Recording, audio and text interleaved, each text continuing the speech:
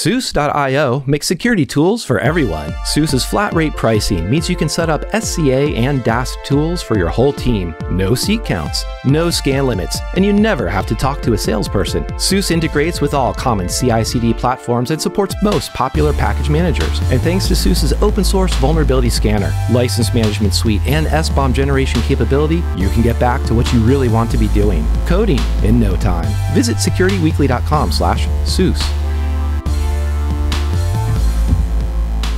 Welcome back to Application Security Weekly. We just talked with Harshil Parikh about expanding Security Left so that it serves the business, as well as his advice on making a Security Champions program scale. I'm your host, Mike Shima. I'm here with John Kinsella, and it's just about time for the news. But first, we have two announcements, because we don't want you to miss any of your favorite Security Weekly content. You can visit securityweekly.com/subscribe to subscribe on any of our podcast feeds and have all new episodes downloaded right to your phone. You can also join our mailing list, Discord server, and follow us on social media and our streaming platforms. Then join us April 14th to learn how to monitor your Wi-Fi network for attacks with Enzyme, a free and open source wireless intrusion detection system. Then join us on April 21st to learn how to gain visibility into your enterprise with Sysmon. Live attendees at both of these webcasts will have the chance to win a $100 Hacker Warehouse gift card. Register at securityweekly.com/webcasts. And of course, don't forget to check out our library of on-demand webcasts and technical training at securityweekly.com/on-demand. And we have a lot of news this week, John. But first, if there's any Beatles fans out there, I do have a little riff that I wanted to try and introduce, which I won't exactly sing, but imagine that I'm Ringo, and I'd like to be under the sea in an Okta CISO's inbox, throwing shade. And that is my intro to the kerfuffle that is Okta and their breach. There's a lot of things to go over here, a lot of different paths we can take. And it's not even necessarily a strong AppSec path, since it boils down, spoilers, to social engineering. But we do, John, talk quite a bit about communication, both hitting transparency in breach notification, transparency in postmortems that we've covered over the past year or so, as well as just the communication and really good write-ups from researchers, from developers who have found vulnerabilities.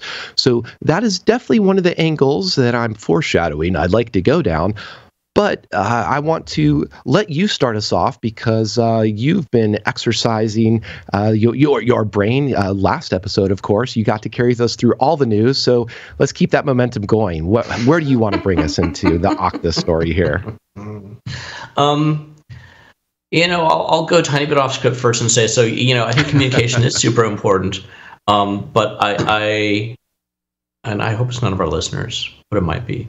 Right now the focus is on Okta and the communication that Okta is giving out to the world about how they have been affected, if they've been affected, if, as people are rumored to say, a 16-year-old kid in England was able to pop through their stuff. The next thing for people to think about is the consumers and the users of Okta. How have they been affected? Will they be affected? Are they being transparent themselves about where they use Okta? So I think that's something which I'm starting to see signs of it sort of behind closed doors. I'm not here to name names or even make rumors, but I want people to think about, okay, were they using Okta? If they were, where was Okta? What would someone be able to get access to with that, and how do you think about that, and what do you do about it? And for those of us who are using Okta, well, I'm not using Okta. For those in the community who are using Okta, how do you ensure now that, since someone has enough information to social edge your people, if that's the information which was leaked, what do you do with that? How do you ensure that? Do you redo your training with your social edge training with your teams, or how do you make sure that people don't get fall down to something as a result of this? I think that the sort of two important aspects. What to say about it by itself? I mean, it's another week. It's another thing. It's I don't know, man. It'd be curious to hear your point of view. I'm going to try and talk a lot and save your voice here a little bit, but it would be curious on this one to hear your point of view of, like, okay, you know, I'm filtering out. Let's leave the company names out of it. But how do you deal with something like this? You know, it's out there. It's done. It's too late now to do anything about it. We've got he said, she said going on. But it at the end of the day, it comes down to what's going to either happen to me or my company or my vendors, and how do I mitigate that right now from the point of view where we are? It's I don't know if that's on your mind at all, or. Yeah, it definitely is, and that's I think the other path that that felt more appealing to me to go down and discussing a breach like this. And I linked into an article once again from Phil Venables. We've hit, I think this will be the third or fourth one in the last 6 months. This is an article though from August 2020 that's talking about insider threat, which to a large degree is what this boils down to in the sense of, external actor, but social engineering to get into, customer support, or an internal access that is privileged access that might be now used for, legitimate access used for illegitimate purposes, to use some of the language in that article. And I see this as partly just, once again, everyone deploy your FIDO keys, because that is going to be just one of the ways it's more phishing resistant. It's going to make this type of attack far more difficult. And I think the other aspect is, I will touch a little bit on the Okta side. There is definitely some transparency, some communication discipline that could have been improved. But they did at least also demonstrate that they had logs, they had forensics capability, that once, there was pushback, there was I won't necessarily say friendly feedback, but there was feedback from the community about tell us more, that Okta was able to go and say, here is more about it, here is the specific number of customers affected, this is why we think this is the number, this is why we have confidence in this value. And being able to have that forensics capability, the amount of logs, I think is one of those things that you, as any organization, speaking generally, can work on right now. Would you be able to reproduce this type of information in this particular scenario? And that's a good discipline to have. And then the other aspect is that insider threat. When we say, least privilege for the last, what that goes back to 40 years, 50 years, to Orange Book, I want to guess, one of those books of color from, come out of the DoD, NSA era. Thank you, Rainbow series. There's a difference between saying privilege or least privilege access and then having your internal tooling actually enforcing it.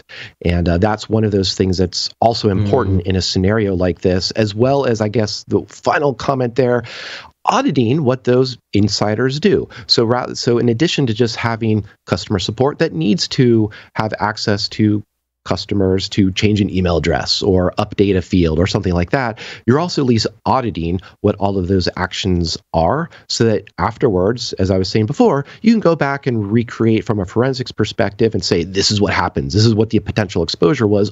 Or you can also generate alerts that says, this is an insider who's been bribed, this is an insider turned bad, or this is an external actor who has gained the equivalent of insider access. So I think that's where I wanted to, exhaust my observations on this particular topic. You brought up one or two good points there. Oh man, don't lose them. So first, it's interesting. We've had that's the second or third time in the last month or so we've had us or a guest mention the Rainbow books. It's sort of interesting to see those coming back.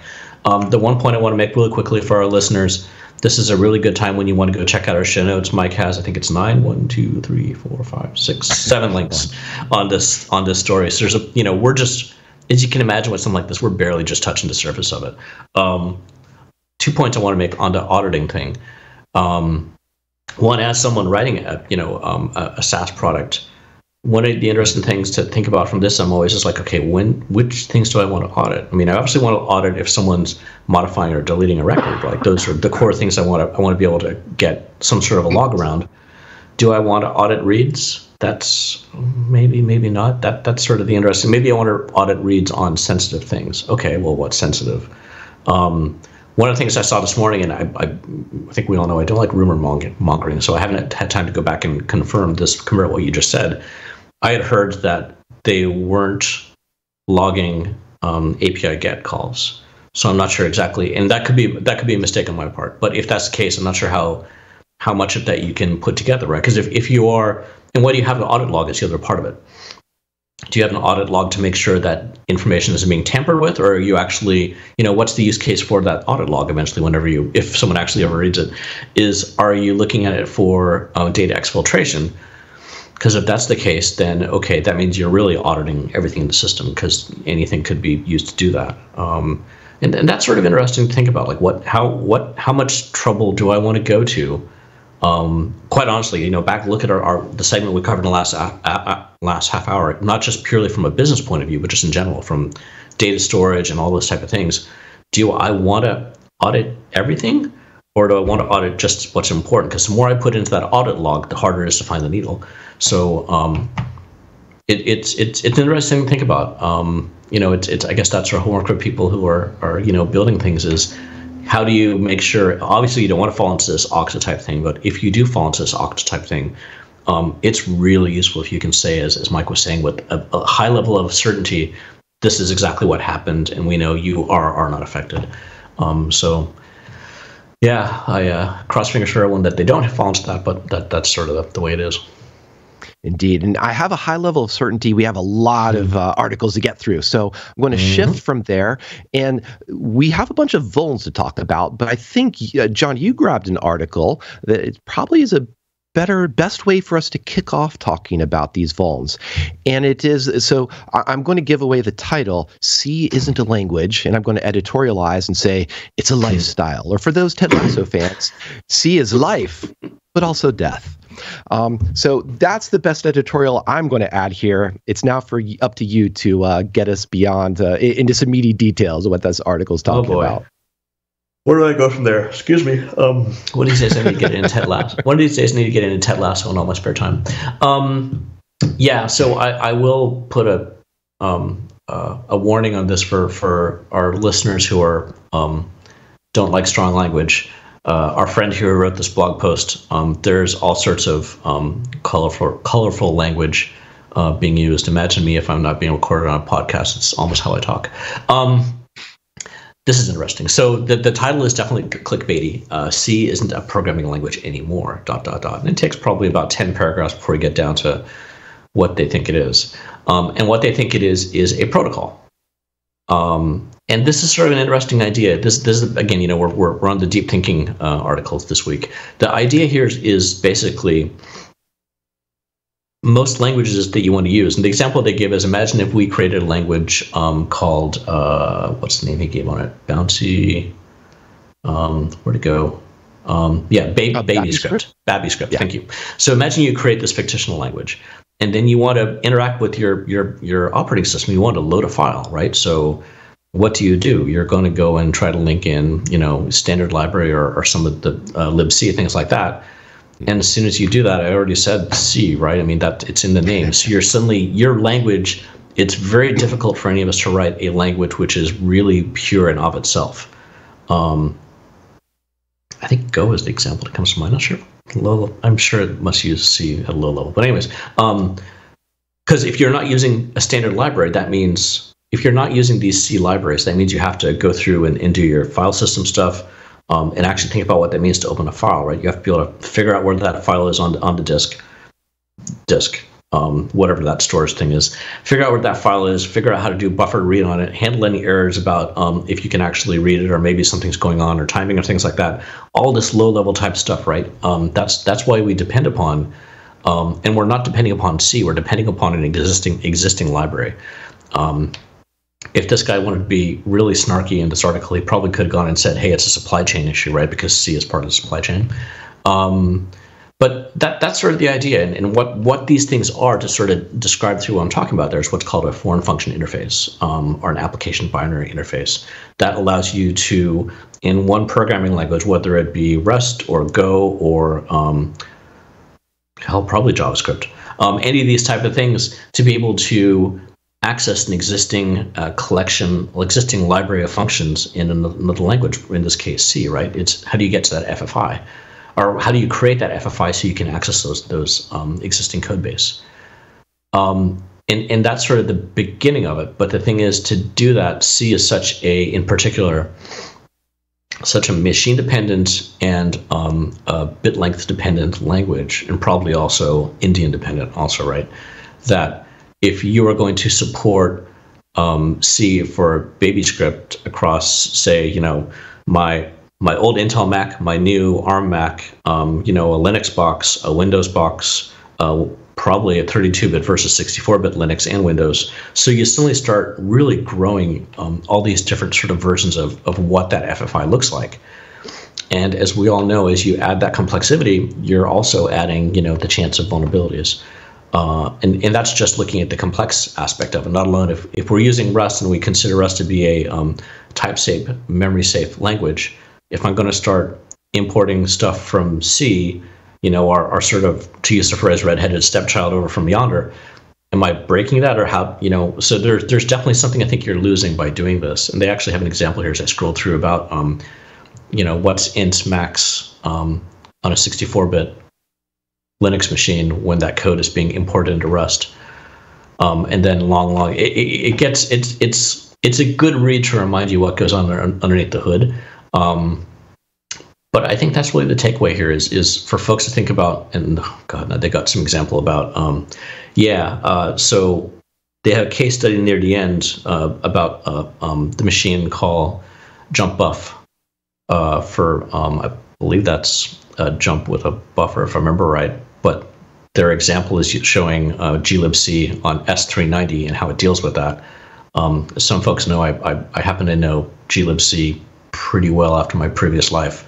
And a large portion of the code that's in there, if you look about glibc compared to nlibc, which is used with Alpine Linux and some other smaller microcontrollers, nlibc doesn't have all the baggage from Amiga, S390, all these Multics, all these sort of one-off, well, maybe not one-off, but previously popular operating systems and architectures, which, PowerPC, which we no longer touch.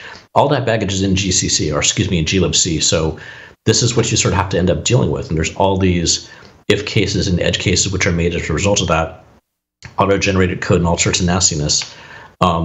So yeah, it struck a bit of a chord with me, this article, beside the clickbaity title. But I thought this was sort of interesting to bring up and have people think about, and not just pure AppSec, but sort of how do we run into some of these AppSec problems.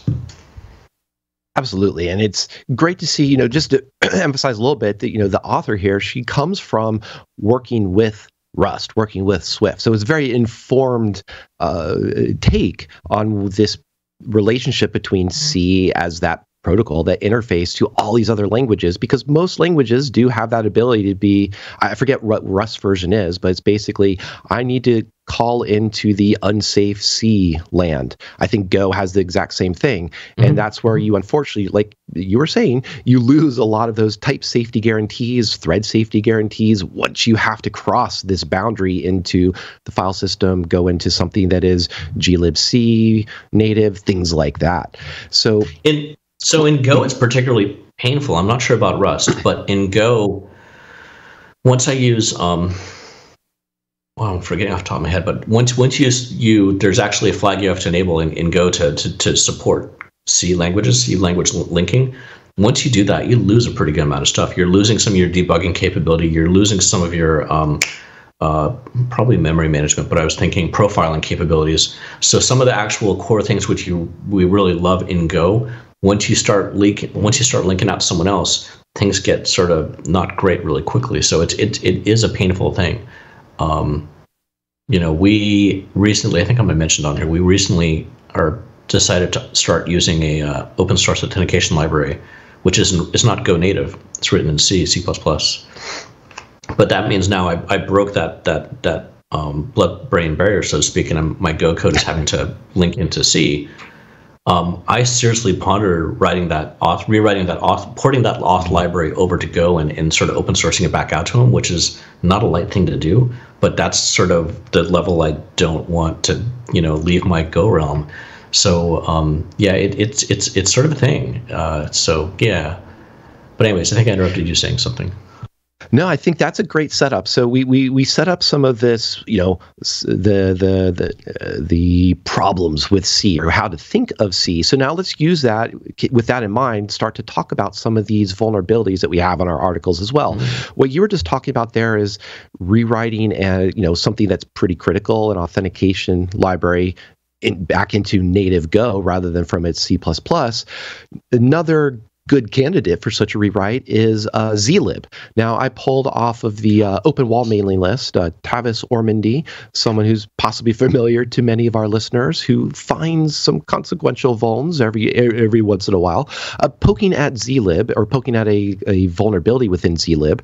And I highlighted this less about what the vulnerability is, but more about everything uses zlib. So here's one of those examples that rather than a C-based library, this would be one of those great things to prioritize with a rewrite into a memory-safe language.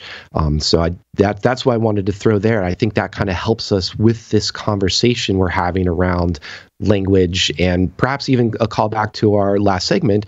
How do we? What would be some of the factors we would use to prioritize work? So that's one of the vulnerabilities and thoughts that come to mind as we're discussing this. Yeah, I'm glad you listed this one. I was watching this thread all last week, and I didn't manage to read it, unfortunately.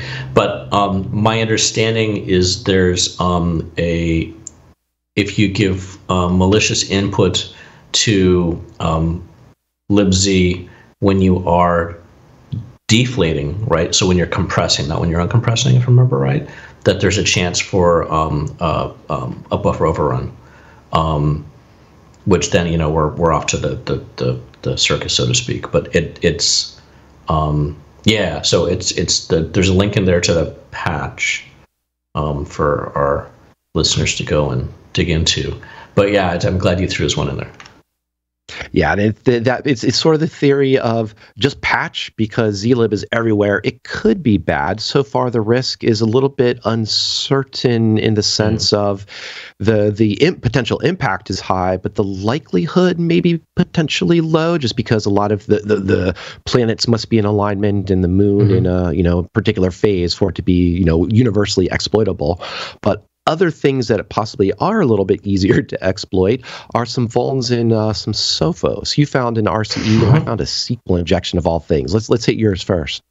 Yeah, they weren't happening. I don't know if this is like a quarterly release or something which came out, but it seemed like there's a few articles. There was 3. So there was my one, your one, and also there's another one in their UTM. But anyway, so this one, we'll start off with this guy. Sophos Firewall. Is a firewall sold by Sophos. And so in here, there's a web administration portal. Our astute listeners know that once you have something like a web-based portal on a firewall, we're not off to a good start. And in this case, we have a 9.8 CVSS, CVE 2022-1040, which is both a chance to do authentication bypass on your lovely web-based interface, and then do a remote code execution, which means your firewall is probably not going to be firewalling for very long. I don't think I want to spend too much time on it beyond that, right? We've got the SQLi one you have also, and like I said, there's another one out there. So it's they must have been doing like a quarterly release or something, or maybe they did like a security sprint or two, and this is the result of it. But it's from my point of view, a web interface on a firewall is never. I understand even hell, I myself right now am trying to make things more pointy clicky and security, but I guess as an industry, we've seen that most people are not going to put as much time into the web interface as they put into the security of the firewall aspect, and that's how we end up in a situation like this. So it's a bit of a smell and a tell for me, and the first thing I'd probably try to do is firewall the web interface. But with that, back to you, Mike. Yeah, I think for me there was SQL injection, but this was honestly, I'm just going to say I could care less about a SQL injection these days, and focus more on the type of article where they call out, this is the CVSS number, or here is the number of results that come back from, we checked Shodan and there are 1 million or 10 million of these, or here is the number of downloads every week for this particular NPM package, or this, from the App Store. And those, I understand why those get put in there. They're sort of, they're trying to give a sense of impact or sense of broad popularity or population that could be impacted by vulns, people that are downloading the software.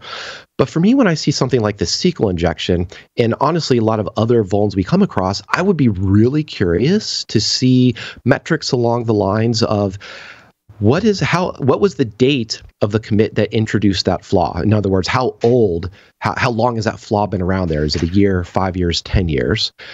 And also just focusing on dates, what was the last commit that touched that impacted file? Meaning that maybe this vulnerability existed, that file, but somebody else went and wrote some other code in there, and ostensibly they may have seen this vulnerable code, or more likely, they had some tools that hopefully ran during their automated CI/CD, some security tools that possibly missed what was there.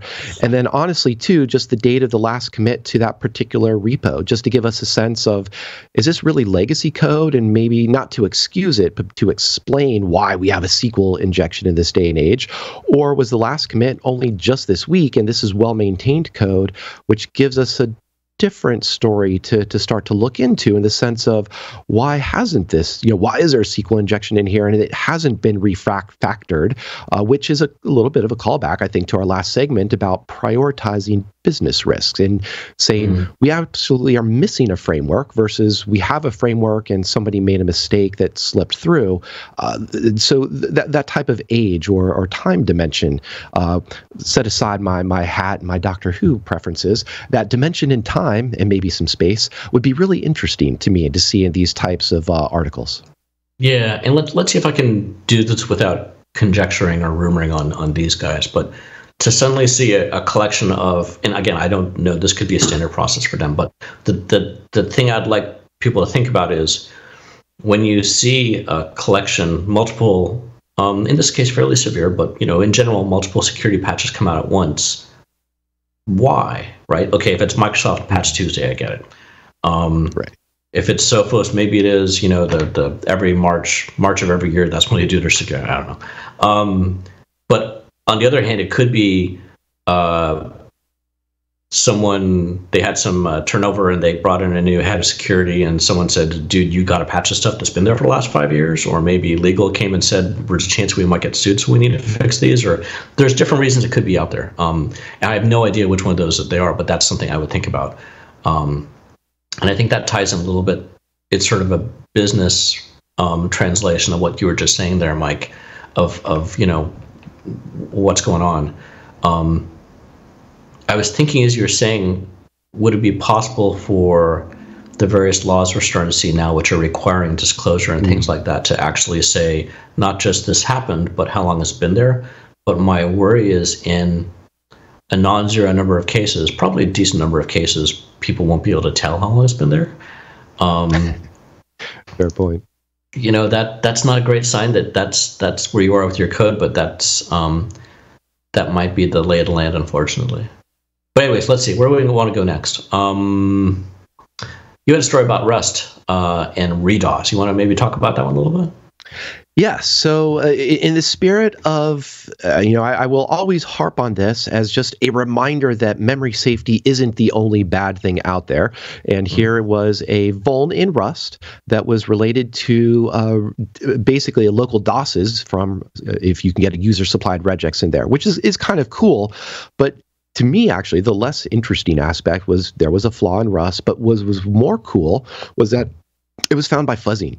And I love the idea that more people are adopting and focusing on fuzzing. I think it's still, I suspect anecdotally, that it's still underutilized, that there's a big time investment in running a fuzzer and then actually finding something of security consequence or even just a bug that needs to be fixed.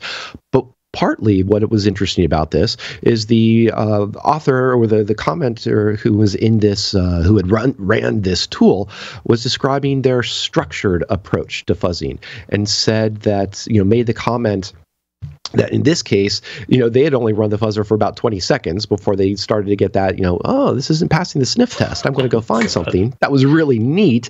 And part of that was because, as they described, they were using a structure-aware fuzzing.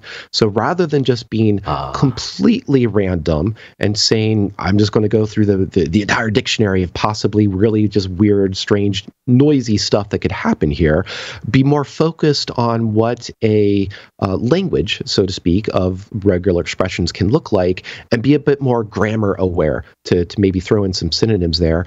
And that approach was obviously very successful, and since they got 20 seconds, bam, they found a CVE to throw on here. So that I thought was really cool. The use of fuzzer, being smart about the fuzzer rather than just, checking the box saying, yeah, I turned on a fuzzer, but just recognizing that these tools aren't magical and they still need care and feeding for them to be effective. So that was definitely the angle I wanted to hit on there.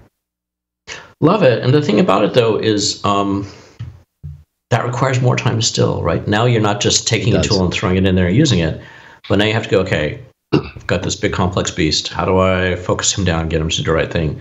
I'm pretty proud of our pipeline and the testing we're doing in our unit test coverage and stuff like that.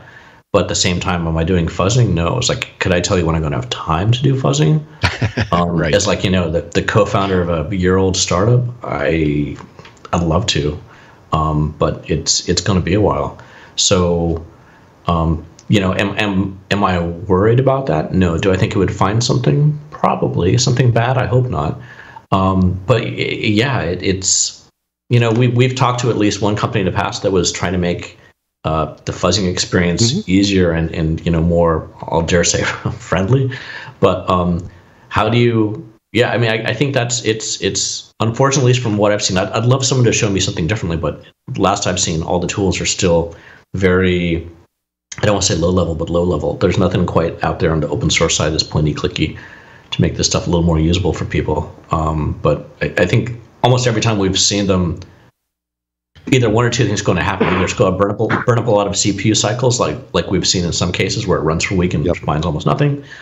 And then you have something like this. If you have a little bit of intelligence up front, you get really great results out of it, or more useful results out of it. So yeah, that's fun. Let's see, where do we want to go next? Let's talk about our friends over at Qualys, Log4j. They had a neat little blog post here about visualizing the vulnerability and the impact of Log4j. So 90% of Fortune 500 companies use Java. 1 million attack attempts were launched in the 72 hours following Log4j vulnerability disclosure. And 30% of those Log4j instances are still vulnerable. I'm surprised the number's that low, but I'm guessing this is based off of the Qualys scan data. They've got a pretty good idea by now. So I'm going to say it, maybe I shouldn't, but I think you could translate that as 30% of Qualys customers are vulnerable to Log4j. I don't want to spell that out, but I think that's what that means. And then it goes through the aftermath of it. 150 million IT assets, 22 million flagged vulnerable, blah blah blah blah. Yeah, it's a good. It's funny. We haven't seen as many of these. What do you call them? There's a name for like a chart giving a bunch of information, but it's me and my brain. Thank you, that word. At least I don't think we're seeing as many of these as we used to. They were quite the sort of hot thing for designers to be generating a few years ago. But this one seems to have some decent stuff in there. 50% of application installations with Log4j 2 flagged as end of support. Great. As we were talking about in the last hour about legacy applications. Vulnerabilities detected in more than 2,800 web apps. Average remediation for 17 days, not too bad, better than I expected. 22,000 attacks per week. And then the Qualys numbers at the bottom, yeah. So this is against Qualys customer base. Interesting. Yeah, that's a good graphic. I don't know if you have anything to add on that beside me sort of babbling on along a bit about it. No, to me, the things that stood out were those that you touched on. More than half the application, those installs were flagged as end of support. And that absolutely ties in that conversation we had last segment about how do you have that business case to get off of legacy systems? Because here was a sudden scramble to go fix vulnerabilities that are end of support.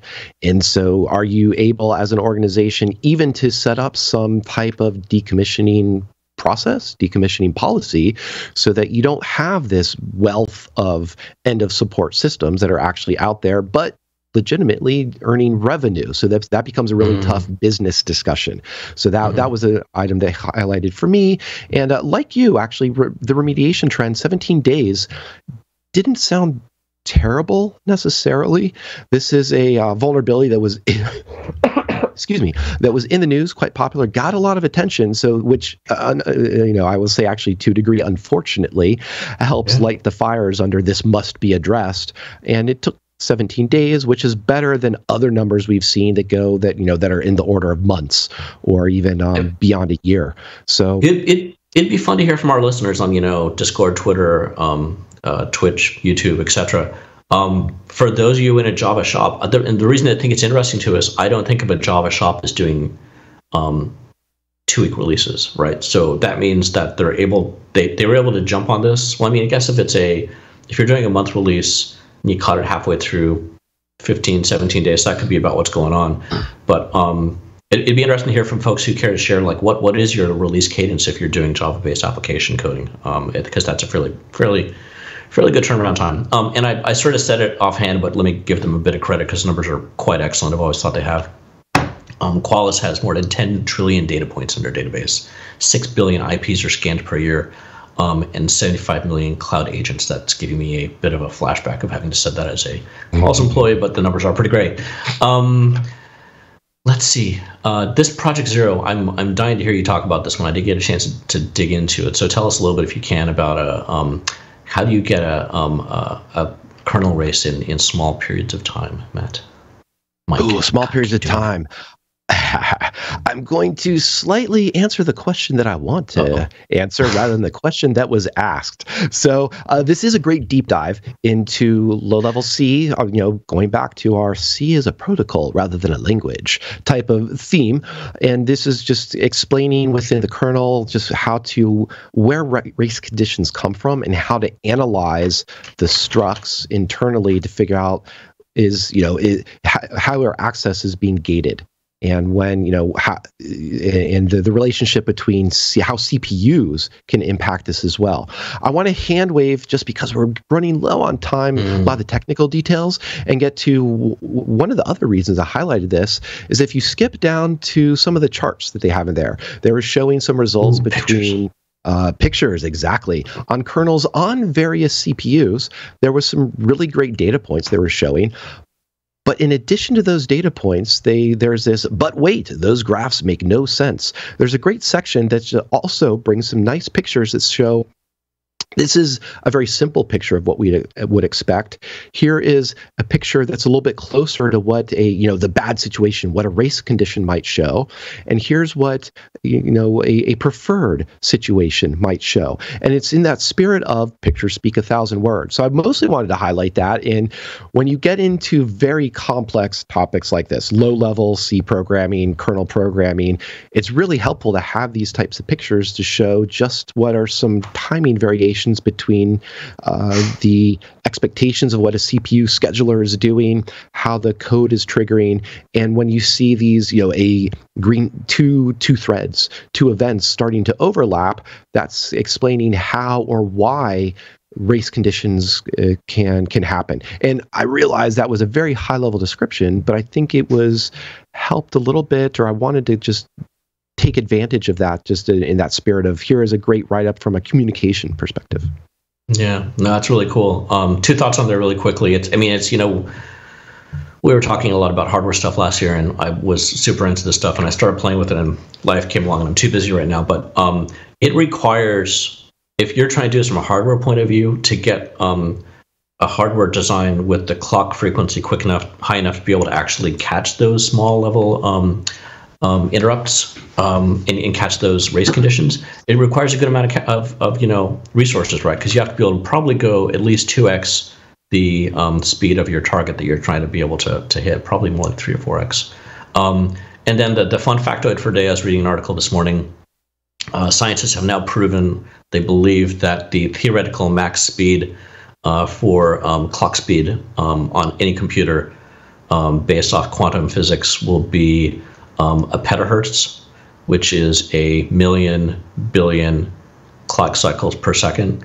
And that comes down to basically how quickly can a medium respond back and actually trigger off of a laser light. So they don't think there's lots of other things stopping us before we get there, but at some point in time, maybe we'll have like maybe we'll see a petahertz. Probably not. Maybe a quarter petahertz CPU chip. That'd be pretty neat.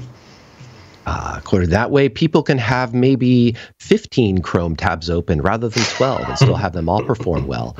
But we're short on time. One final article I do want to really throw in there, because we were talking about C, is an article from Trail of Bits about binary security optimizations. And this is really neat because this gets into their spirit of getting rid of attack classes or targeting attack classes. And they're talking about what can compilers do that are security friendly, that interrupts or that's my pun, as we were just talking about race conditions and whatnot, that mitigates things like return-oriented programming or those types of exploit techniques.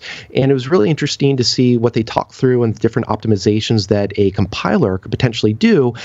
And they evaluated the impact, showing that it was actually useful in a lot of attack scenarios. And from their results, had no effect on execution speed. So for those of us still stuck in a non-quantum theoretic CPUs, we're still in good shape. So that I just wanted to highlight that, and definitely some good, very accessible reading as well. Yeah, it's I think, I'm just going to say accessible and leave it at that. It's not. We've covered a lot of really gnarly, in-depth articles here. There's another one probably not going to have time to touch on about firmware attacks that have been around for 6 years. But the nice thing about that Trail of Bits one is, it's readable and accessible. So our listeners can start there this week. How about that? About that sounds good. Speaking of, we probably need to wrap up. We can throw the firmware article on for next week, or just throw that out for homework for listeners. Any other homework you'd want to throw their way while we're stacking things up, John? I think we've got them pretty busy at this point, so hope everyone's staying safe and sane, and looking forward to talking to everyone next week. Absolutely. Looking forward to also saying thank you to everyone first for joining us. Thank you, John, once again for joining us as we talk through all these articles. Please subscribe, give us a like, check out the show notes, and go listen to the rest of the Duran Duran discography. It's great. And with that, we'll see you next week on Application Security Weekly.